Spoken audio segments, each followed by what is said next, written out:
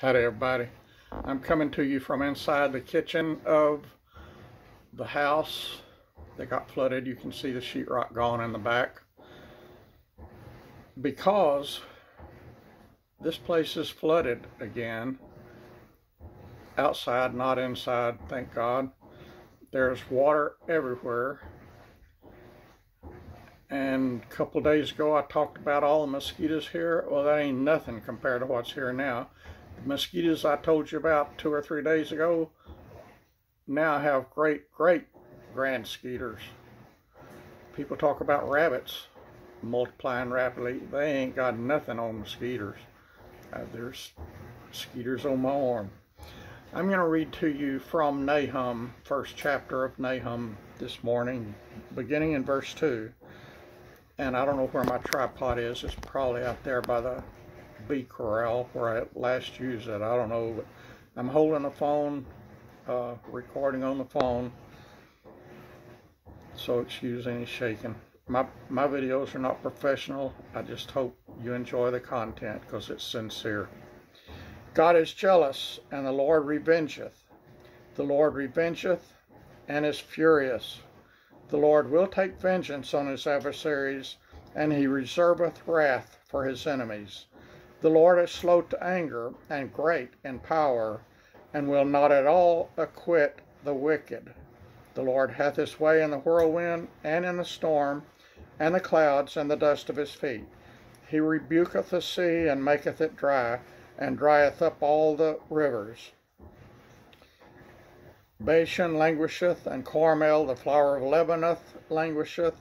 The mountains quake at him, and the hills melt. And the earth is burned at his presence, yea, the world and all that dwell therein. Who can stand before his indignation, and who can abide in the fierceness of his anger? His fury is poured out like fire, and the rocks are brown or thrown down by him. The Lord is good, a stronghold in the day of trouble, and he knoweth them that trust in him.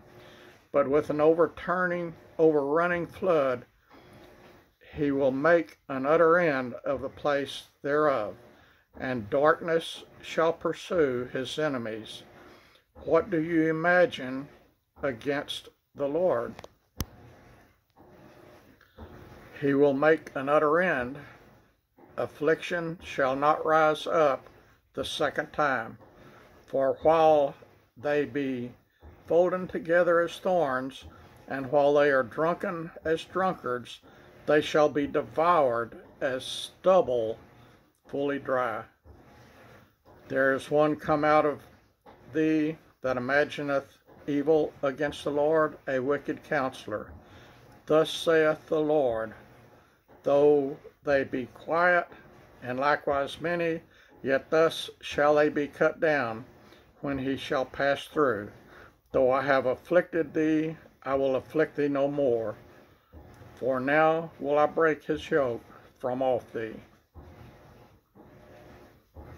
I will afflict thee no more.